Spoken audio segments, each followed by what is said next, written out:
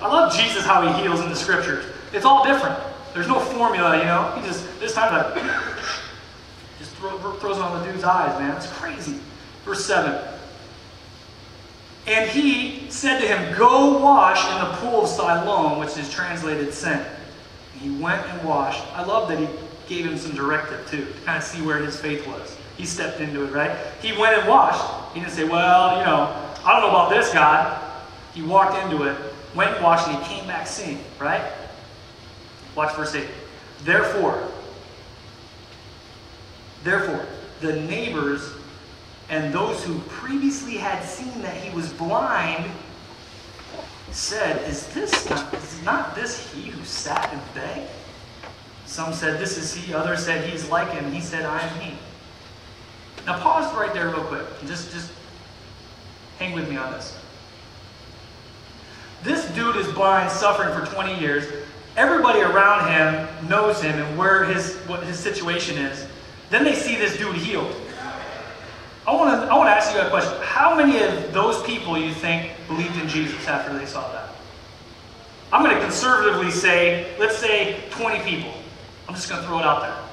Let's say 20 people's eternal destination changed as a result of seeing this man healed after 20 years of suffering. You're God. Is that worth it? I'm God. I got 20 people for all eternity that I can spend eternity with. I don't know about you, but me, I have a heart for God. Like Paul said. Paul said, man, I'd go to hell if all my Jewish folks would finally understand it and be able to go to heaven. 20 years of suffering, 20 eternal souls. God is more concerned with eternal souls than our temporal comfort and happiness. That's a hard pill to swallow, and that's not easy.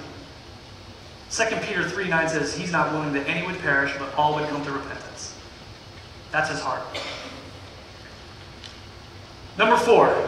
So we have Christians are a bunch of dorks. I like my sin too much. I had a tragedy happen. I'm mad at God. Number 4, and I've heard this a lot lately, I had a bad experience at church growing up, and I'm never going to church ever again. You ever heard that one? Maybe that's you, and you somehow came and showed up today. And you swore, I'll never go back to church. They're a bunch of idiots, and they're pointing their finger at me, and they're hypocrites, and I got treated bad. I'm never coming back. Number 1, can I apologize? Please hear my heart. May I apologize on the behalf of Jesus Christ and us misrepresenting who he is. I pray you'll receive that. Number 1. But, number 2, we need to be balanced. Jesus said, follow me. In fact, he said, deny yourself, pick up the cross, and follow me. And this is really convicting me. If I hear, well, they didn't notice me. They did this to me. This is what happened to me. What is that? Me. But Jesus said, if you want to deny yourself. That's selfish, man. Let me ask you a question. Have you ever misrepresented someone? You ever hurt anyone? How do you want them to react to you? I'm never dealing with you again. You had a bad hair day, and this is what you did. I'm never talking to you again. Listen, the church will have bad hair days. Maybe not me, but some of us will. Listen, I will let you down. I am a man. I am a flawed human being who desires not to. I will let you down. Jesus said, follow him. Now, on the other side of it, the church does need to represent Jesus Christ properly. And we pray that. We pray the Holy Spirit does that. And let me add this to this at this section of the talk here. If ever we as a team misrepresent God and hurt you, please do me a favor and come to me and share your honest heart with me. Please do that. Don't go tell Aunt Sally and Cousin Rich and your neighbor. Come to me. The Bible says in Matthew 18, if someone sins against you, come to that person and talk to them. And we will talk about it and we will deal with that. That's what believers are called to do. Because you know what? A lot of times I find it's just miscommunication. And people hightail from the church because of miscommunication. I want to be able to clear that up, come to an understanding in grace. Amen? It's funny because my mom and I were doing a book fair and we stopped and we actually had a broccoli cheddar omelet. Where was that? I forget that, Mom, where that was at. But, and dude, the cook like burned up the bacon, or the broccoli, and I'm like, oh, that's all good, I'll just kind of cut it off, and I'll hammer it down. I was hungry, and my mom's like, dude, tough on this. And then we were talking about that, man, we're so spoiled, we're complaining about burnt broccoli and stuff, But as we were leaving, kind of the manager of the store was kind of like, yo, how was everything?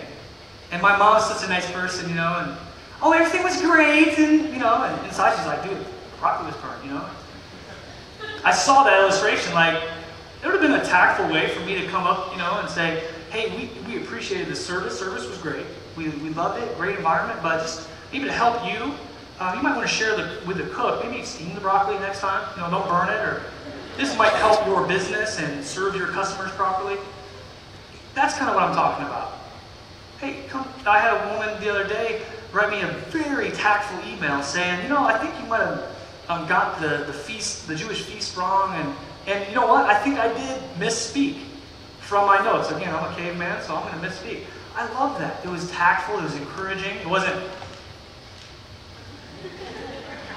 Pastor Todd, I need to teach about the Feast of the Tabernacles. You know what? It wasn't none of that. It was tactful and loving, and I don't know why I just told you all that, but I did. I think that's healthy. Listen, don't let that excuse be there anymore. Don't throw the baby out with the bathwater. Allow God to minister to you. Forgive and move forward. Number 5, on the belief barrier family feud top 6 here. Next on the survey, pride. Can you write down pride? And here's what pride says. I got this whole thing figured out. I don't need God as a crutch. You got you Christians and everything. I got it figured out. I'll do it my way. How about that? That pains my heart. In fact, I say, really? Tell me how that's working out for you. What's happening in your life right now? I've got it my way. I'm doing it my way. I see 40, 50-year-old men on the couch of a one-bedroom apartment because they're so prideful, they'll say, I'll do it my way. And their family's back, and their second family's in the house, and there's destruction because of pride of man. And they shoot themselves in the foot and bleed out in life. And God's saying, I got so much more for you if you'll just believe. Pride. Finally, number 6, and this is kind of where we'll really study the scripture in today.